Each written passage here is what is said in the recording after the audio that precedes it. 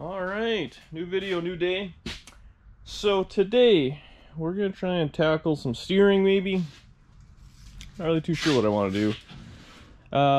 So I left it. The floors are all just kind of cleat-coated in, so they're not permanent, and which I want to make sure I get under it. And I got some more welding to do and make sure everything fits together. Brent stopped by yesterday. Actually dropped off a seat back and a couple of seat bottoms, so I can kind of test fit in here, which I think will work out just perfect. And an old steering column out of who knows what. So I'm gonna try. I pulled the box out. Actually, I took it to work this morning and cleaned it all up and repacked it full of grease, so it's basically brand new. The next thing I'm gonna try and do now is I'm gonna mount it. So I'll probably take this header off. I might have to jack the car up or drop this arm down or do something just so I can get lots of room in there. So I want to figure out the angle of the shaft, so have it kind of going up. Decide what I want to do for my steering link. Stopped by Princess Auto because they're good at taking my money, and I bought a couple of bearings and some couple like swivels, wobble joint, whatever you want to call them, basically a U-joint for the steering, so I can make it do whatever I want, because I think the steering box is going to end up pointing kind of upwards and then have to take a curve and then come out in around there. And then I gotta make some sort of brace for the wheel to sit in. So I think what I want to do is just have a shaft, just have a shaft go through, and I might do something for the signal, I'm not really too sure, and then probably just a quick connect wheel, just something quick, easy, and old school. And once I get that in there, I'm happy with it, then I'm gonna start monkeying around with this brake setup. I did order a new reservoir, or a new master I should say, from Rock Auto, but it's probably not gonna be here for a couple days, so I can get that finished off. Then I know what's going on there, but in the meantime I can work on the other floor and all that. But steering and brakes, that's what we're gonna try and focus on. Well, I figured I'd show you what I was doing. I'm just kind of winging it, so I wasn't doing a whole lot of filming. So I made another bracket. I just plasma cut it out, and I just kind of put a few holes in it. I'll plug it in, then weld it the whole way around. I have the steering box bolted to the bracket with just a couple of tack welds. So this will all have to come apart and be welded. I've got the box kind of going pretty high up, but I think that should work. The next thing I was working on, this is basically, so it's two pillow bearings and the L 10. This is going to be the shaft. I just ground down a little bit, but ultimately this is going to go underneath the dash, kind of upside down. So it might be a little hard to do one-handed. We'll see what I can accomplish. Something, oh god, it's heavy, kind of like that. So then I can go through both bearings into a wobble, which will then go down into another wobble, which will go up, and I'll set to make a little piece in the center. That's what I'm thinking anyways. So I'm gonna get this just tack welded in. So I'm going to weld it to the dash and the firewall, and then I'm going to run a couple of braces from the kind of top of the cowl to it. Just I got a bunch of this leftover 1/2 inch, so I figure 2 of those will be lots of strength, and then like I said, I can decide what I want to do for different shaft lengths and all that. But yeah, seems like I'm making progress. We'll see if it all comes off the rails right away or if it's going to work for me. Well, let's see if we can get under here. It's a bit tight quarters. I ended up moving these pillow bearings ahead a little bit. I didn't have enough wobble in the wobble joint, but that's the way she's going to go now. So that one spins no problem. It's not welded together obviously, and this one's got almost nothing, so it should be just fine. Everything's just tacked together, but it worked out pretty good. I just guessed actually the length of this shaft. It was actually just one from a 55 Chevy I had, but I got the seat back in, and it's actually not bad, just by kind of fluke there. So I think I might just kind of burn this in, but I'm gonna go in, have something to eat, and just give it a minute. Think about it. I mean, I should have enough room for a gas pedal. The brake pedal will come up on the other side. The only thing it's gonna kind of bone me here is the way that the wobble joint is. It's quite a big hole, and that's right where the floor is going to go, so we'll have a giant size hole there to deal with. But yeah, it actually went together not too bad. And then, like I said, the steering box and all that, everything is where it's kind of happy as far as I'm concerned. So I will have to, you know, cut this rod down to whatever length and sleeve it or do something. And then the arm itself, I might have to chop because it's splined and it has a couple of master splines, and I want it to be straight up and down when the wheels are straight as much as possible. So yeah, like I said, I'm gonna take a minute. I'll be back at it in a little bit, and I'm thinking this sucker will be welded together tonight, so I'm pretty stoked on it. Alright, well, I took a little break, came back refreshed. I'll show you what I did here. So I got my plate welded on, so I'm happy with it. I welded this little triangle piece, I welded that to the box and then clamped it. So in theory, you could unbolt the box from the plate and service it if the motor wasn't in the way. So it's a motor out job to do a steering box on this thing, but it seems like that's kind of how it is on these old hot rods. Otherwise, I got all the wobble joints and everything in, and just a tack weld on everything. Let's see, the camera's got some terrible glare there. So I actually just tack welded the steering wheel on, but it does its thing. It goes nice and free. Got the bearings in. I'm happy. Again, that brace that goes across, I gotta weld that in permanently. It's just tacked together. I've got the seats in just to kind of see what it's like to sit in this thing. Unfortunately, I'm wearing giant boots, but it's not bad. So I mean, I got these big steel toes on, but if you can jam your one foot in the corner and then the brake pedal, I should have something right there. Gas pedal over there, no big deal. I just welded on. This is the kind of cover for the column. I just put a tack weld on it, but I'll build something in there. And I mean, this actually, you kind of go around and do its thing, bend it straight, put a piece of rubber in there. I mean, it's just decorative, but yeah, works out pretty good. This shaft here, I might extend it just a couple of inches, but like I said, if I put a removable steering wheel on or something like that. But this is very drivable for me. Got a little bit of a bend in my arm. I'm happy with it. It's not too bad. I got lots of height. The only thing now is that visor is ridiculously low, and this, you can kind of hammer that out, I guess. But if everyone thinks I won't be able to see street lights, there's no roof. Problem solved. So yeah, I'm actually pretty stoked on that. So I'm gonna let that kind of cool off. I was gonna do one more little brace. I was gonna plate this, kind of go up and around or whatever I can do. Just burn it to that, just to be as much strength there as I can. It seems a little funny, but yeah, I'm happy with it. I think that's gonna leave it for right now. Let that all kind of cool off so everything's all hot. And supper time right away. We'll be back out, see if I can test fit those brakes. Again, I'm waiting on that master, but I should be able to kind of test fit it with what I got there. Alright, so everything's all well together. I ended up adding a little gusset brace there, which I'm happy with. So steering wheel does everything. I got it centered in the box. So now my next problem is I put the hairpin back on. So this, you're gonna want this arm kind of straight up and down when it's the box is centered. So it's splined. Unfortunately, it's got 4 different keyways in it.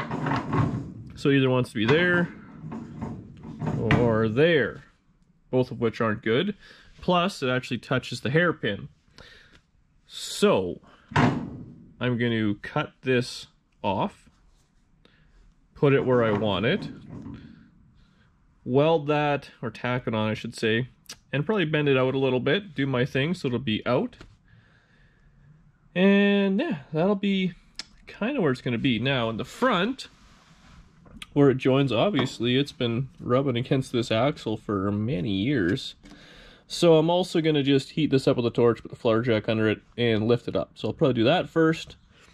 get that where I want it, straighten the wheels, cut that apart, kind of just slide it back on, and then I got to decide what I'm going to do. I just had this old steering shaft solid bar. I might just tack weld that in for the time being, because I'll want to sleeve it or do something. But at least if I get that done, then the steering will actually kind of work. And then just a little bit of bracing under the cowl, and yeah, pretty good day.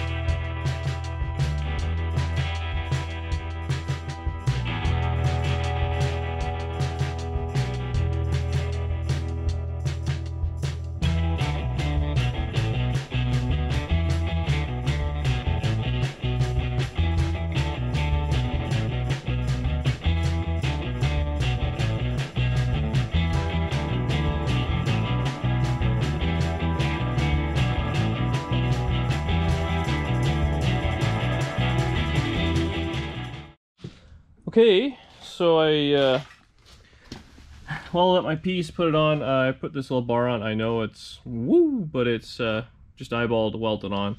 I'm gonna have to get a pipe to sleeve it or do something, make it look a little nicer, but it'll give the effect. I got it up on the jack, just so there's not a whole lot of weight on it, because everything's just tacked together. But seems to, turns the wheels. Gives the desired effect.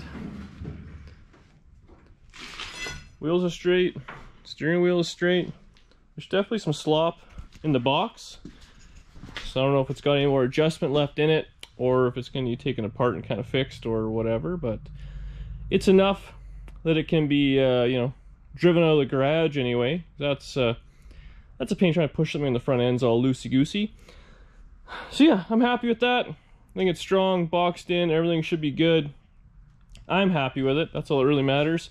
I got the front just kind of bent up a little. Seems like it's still good. It's not rubbing on the axle anymore. So, that's where I'm leaving it today. Tonight, it's actually already gotten late on me. Tomorrow, braking in this little area.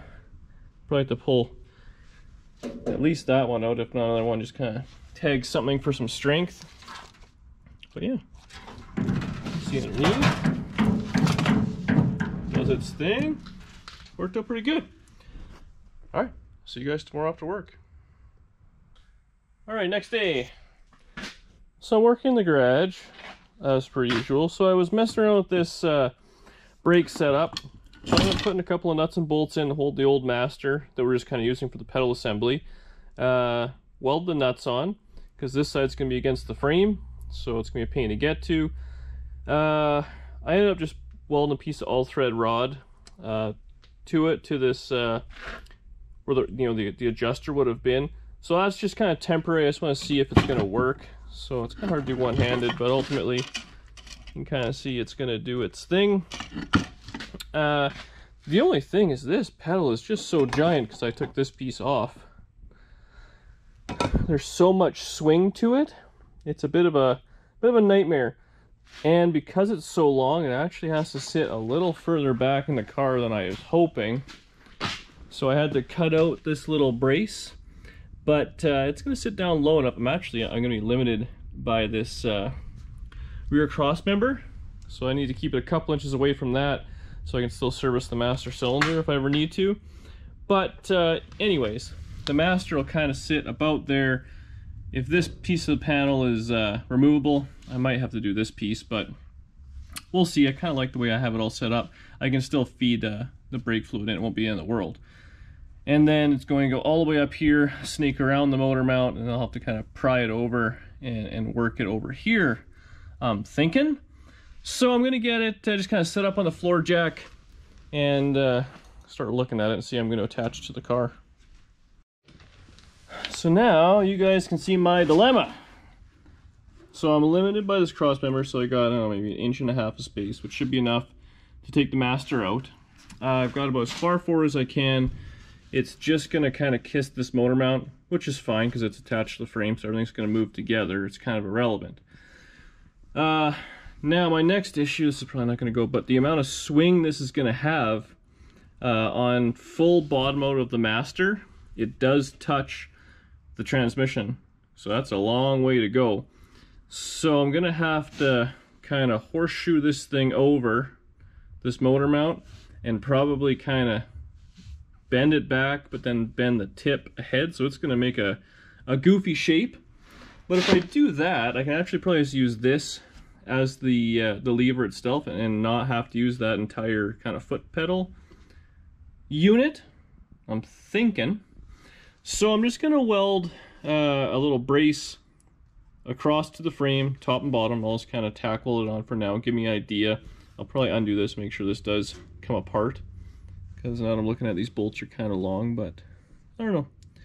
We'll just see where I'm going to end up with this this sucker. But that's what I'm thinking anyways. I'm thinking it'll be okay. A lot of kind of screwing around making it fit. It's just so tight in here, and this thing is quite long as it turns out, but it was free and I think it should work out just fine.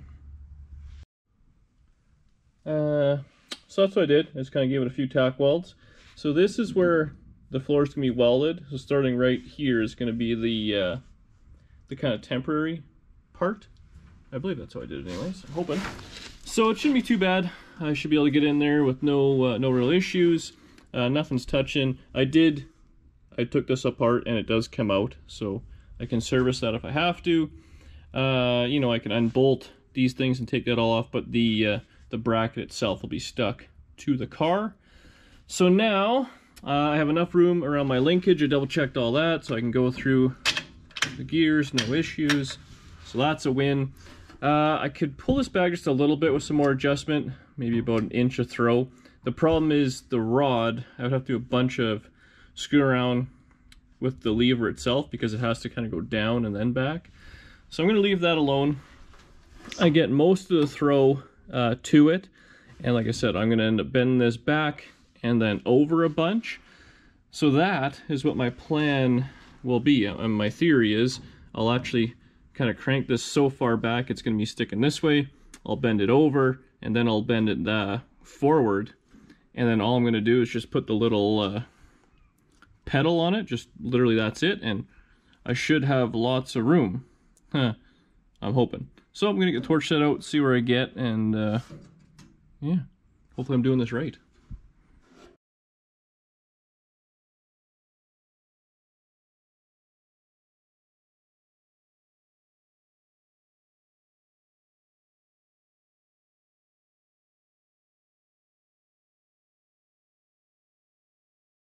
Well, epic fail. I ran out of oxygen. So I guess I'm not doing this until tomorrow, which is a real bummer because that's how I was hoping I was going to finish out this video, is kind of schwank that over and bend her back, which I think is a good idea. But I guess that's a job for tomorrow. It's actually a little bit late as it is.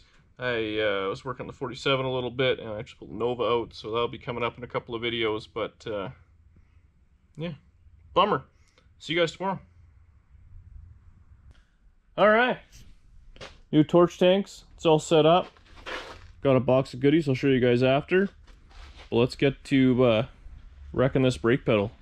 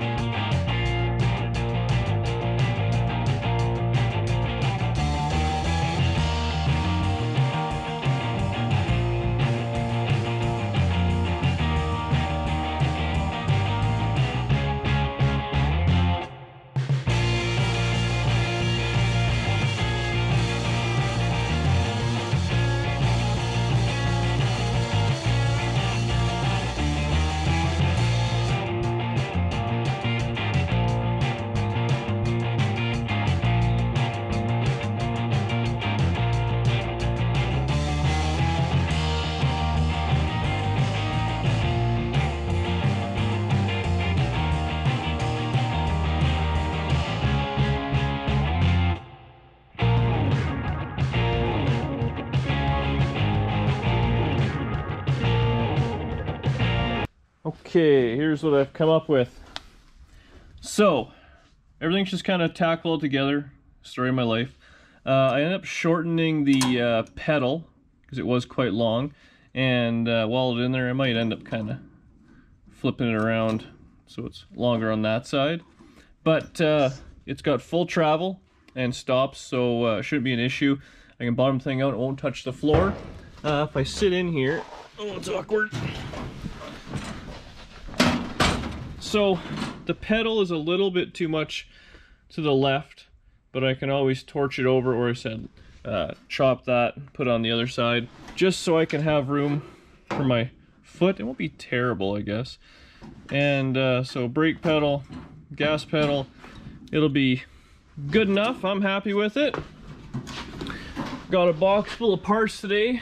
So shocks, I'm gonna set just kind of standard front shocks, so I'll build a couple of brackets. That'll be fine. The rear shocks, actually, I'm gonna see if I can mount them right in the coil springs, right in the center of them, essentially kind of making a homemade coilover. So I gotta do a little screwing around. I might build a spacer for that to work, but yeah, we'll try that out.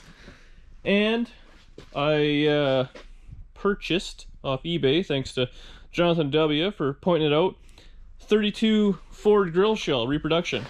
So, I don't know, I kind of dig the way it looks. It's obviously too long, and it's a little bit too forward because it's just kind of sitting on there, but I don't know. 32 grill shell on a Model T. It's kind of different, looks kind of cool. I've seen a few on the internet. Let me know what you guys think. Love it or hate it. I think that's where I'm going to leave it for this one, though. I'm going to end up putting the floors back in, just Cleco them back in. Everything's just tackled together. I want to make sure it's all, I'm happy with it and all that before I burn it all together, because it'll be a lot of work to cut all this back out. So put it in, think about it for a day or two. In the meantime, like I said, work on shocks or do something else, clean the garage up. I don't even know what. I got a bunch of stuff coming out of storage. Work on that a little bit, but yeah. So that's it for me today. Thank you very much for watching. I really appreciate it. Leave a comment below if you wouldn't mind. Let me know what you think. Subscribe to the channel. That really helps me out huge. Tell a buddy. See you guys in the next one.